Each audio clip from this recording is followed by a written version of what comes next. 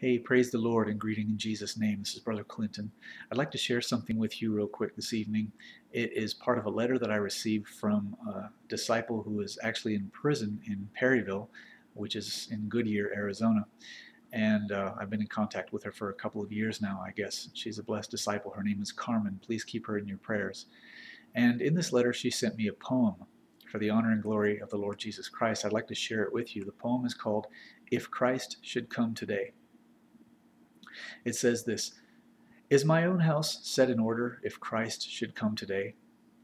What tasks would be unfinished if I were called away? Suppose an angel told me at early morning light, Your Lord will come this evening, you will go home tonight. Would ecstasy be clouded by thoughts of things undone?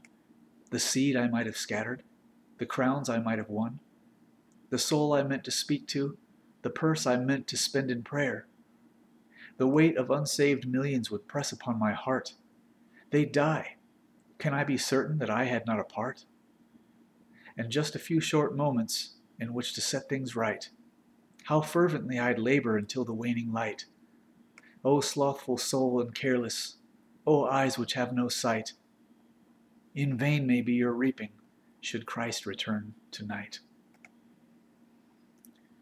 What a beautiful poem, sent from a jail cell in Goodyear, Arizona.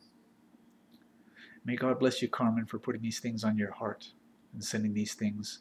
I know that you can't watch YouTube, and so you probably won't ever see this, but others will, and it'll be a blessing to them to encourage them.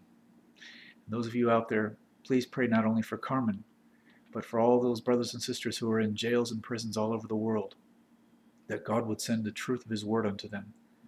I know I've been in the prison system, and it's very rare for anyone who is a true Christian to gain access into that system, to go into the jails and prisons and preach the truth of the Word of God to the men and women that are in jail and prison. So please pray for them, that God would give them a heart to seek Him in His Word and come to the knowledge of the truth, and that they may be led through the smoke screens of the religion industry to know Jesus Christ and worship Him in spirit and in truth. Amen.